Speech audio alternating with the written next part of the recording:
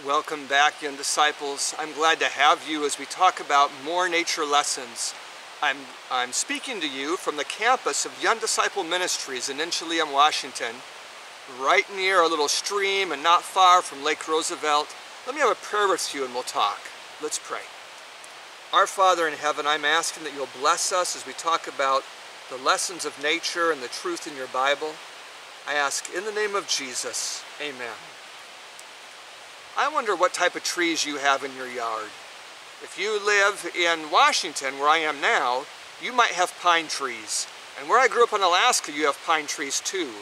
And you know, all around me here are pine trees. Let me show you some of them. So I'm just going to take this and I'm going to turn this up high.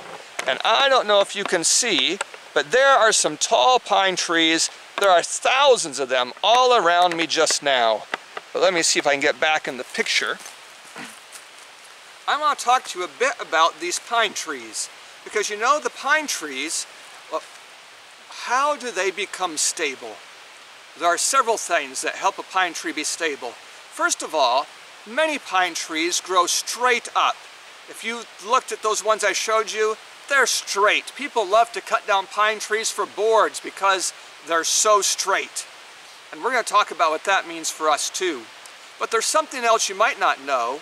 And that is pine trees, many of them, they live in rocky areas where they can't put down roots very far. But you know what these pine trees do? This isn't a pine tree, but pine trees put out their roots sideways and then lock hands, if you will. Their roots interlock with the roots of other pine trees.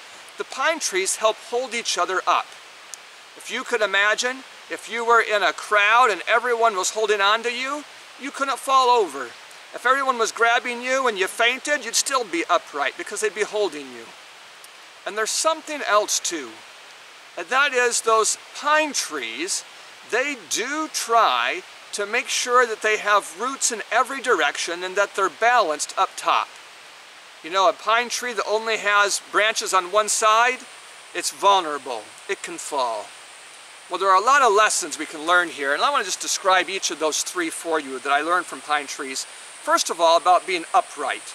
Let me read you something from Habakkuk chapter 2, verse 4.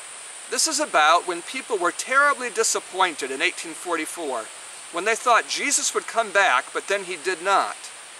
It says, "Behold, his soul which is lifted up is not upright in him, but the just shall live by his faith." What does that mean? That means that when you're disappointed, or when you're shamed, or when you're embarrassed, or when you're angry, it's easy for you to be bent. It's easy for you to lose your uprightness. It's easy for you to turn away from faith because you're afraid of being embarrassed. So the just, they live by faith. But the ones who end up being shamed or pushed by their shame or by their disappointment into going the wrong way, if shame pushes you sideways, you're not upright anymore. If embarrassment pushes you sideways, you're not upright anymore. If peer pressure pushes you sideways, you're not upright anymore. Being upright is an important part of being stable. Well, what about that being balanced? You know, in the times of Jesus and earlier, most people were balanced. Even the king, remember King Ahab, that wicked king? Even he went out looking for water for the animals. Even he had his own garden where he took care of things.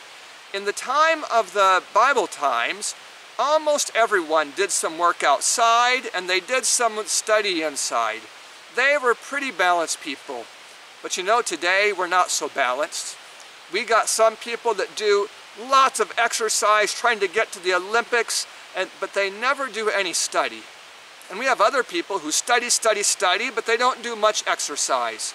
We have people that are so social, but they never spend time really thinking through life and reflecting. And we have other people who spend lots of time reflecting, but they don't socialize with anybody. They're a bit like a tree that has branches on one side. It might stand for a while, but when wind comes, that lack of balance is going to make it easier for it to fall down. So we can learn from trees that we want to be balanced. We want to balance our social life, our physical life, our spiritual development. We want to be sure we're getting outside and doing study inside. And what was that other lesson from the trees? God didn't make us to be all by ourselves, individual atoms. He made us to hold on to each other. He made us to have good friends. And when you choose good friends and you connect to them and they pray with you and you pray with them, you study with them and they study with you, what you're doing is you're interlocking your roots. And that way, even though you might be a brand new Christian, you might only be 10, 11, or 13 years old, even though you're like a tree that can't put down roots very far, by holding on to these other people, you can develop strength and stability. We can learn a lot from the trees. I want to thank God for giving pine trees that go straight up, pine trees that hold on to each other, and pine trees that are balanced, that have branches on all sides. We can learn a lot from them. Let's pray. Our Father in heaven, I thank you for the pine trees here in the Pacific Northwest. Would you please teach us how to be balanced, show us what friends could be a support to us, and keep us from being pushed off kilter by discouragement or embarrassment or by peer pressure. Let us live by faith. We ask in the name of Jesus. Amen.